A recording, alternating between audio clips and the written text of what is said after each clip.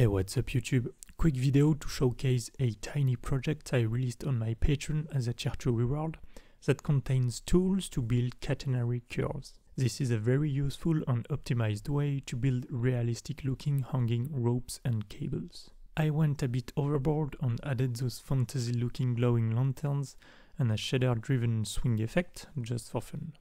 So first of all, I made a blueprint function library that offers two public functions. Both are pretty straightforward. One is to get a list of points on a catenary curve from a start to end point in world space. The other one is to get a single point. Then I made a first blueprint that samples a catenary curve to generate a rope using a procedural mesh component. It only uses a construction script, right? The swing animation is entirely shader driven. That blueprint has a child blueprint used to spawn meshes using an instant static mesh component. So you can move the actor around and then move that little widget to control where the rope ends. The blueprint has a ton of parameters, as you can see. Lanterns count. Align to rope will make the lanterns align to the slope of the catenary curve. You can set your own mesh and select which material to use. Select if you want to add lanterns at the start and end points, like so. You have a bunch of offset parameters like start and end points. Those are normalized, so 0.5 is right in the middle. Some randomness and a world offset in case you need to shift your mesh's location for any reason. Here we have some controls to rotate the meshes and add some randomness as well. Same for scale, how much they swing back and forth in degrees. Global offset is how much the swing is offset in time compared to the rope swing. So if I put 0, you can see that the lanterns are in sync with the rope. It doesn't look great obviously, and that's why this parameter is quite handy. Then there's a control to offset the swing based on the length of the mesh. That length value is encoded in UVs, so that may not work out of the box with your own mesh, but you may use the same technique that I use for the lantern.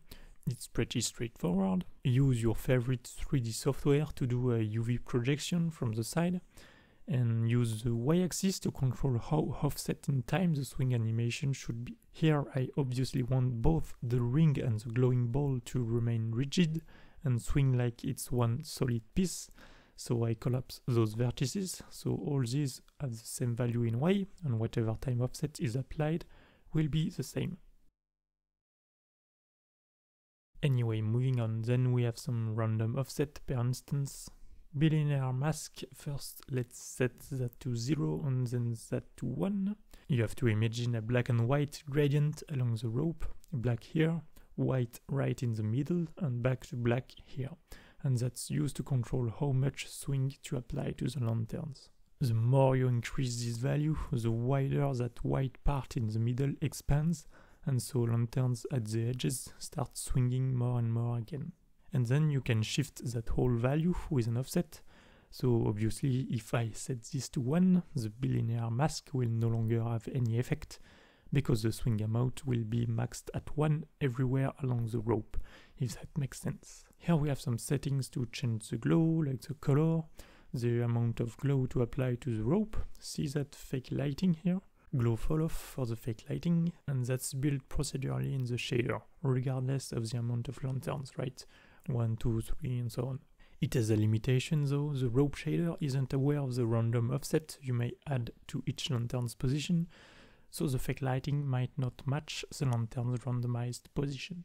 Lantern GI. I basically baked the bounce lighting from that glowing ball into a texture, and that controls how much of that baked lighting to use. Anchor point is that widget's location in local space.